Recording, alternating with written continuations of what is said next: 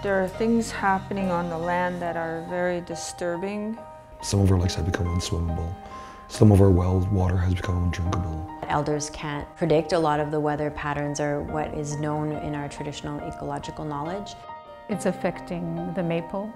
It affects the trees. Some of the birds are not even flying south anymore.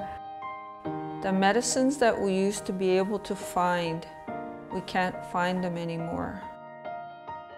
We know that the animals are going to suffer. And if the animals suffer and the land suffers, we're going to suffer. Communities are slipping into the ocean in the Arctic, or their houses are literally sinking into the permafrost. And it feels like the only people that are like being like, whoa, whoa, whoa, what are you doing? Have been Indigenous communities calling for an end to these things. Transition needs to happen now. We need to stop doing what we've been doing and begin something new. That's where this idea of Indigenous climate action has really come from. This idea that Indigenous peoples aren't just the first to be impacted, but can be the first people to provide solutions that are grounded in more than just economic solutions.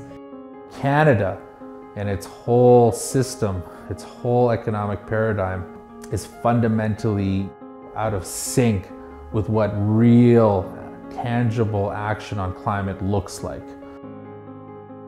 What I see from grassroots movements like ICA, Idle No More, they're putting together plans that are ambitious and something that actually reflects the type of knowledges that we're talking about all the time when we talk about Indigenous knowledge. We are our own experts. We don't have to translate ourselves all the time through the lens of the mainstream.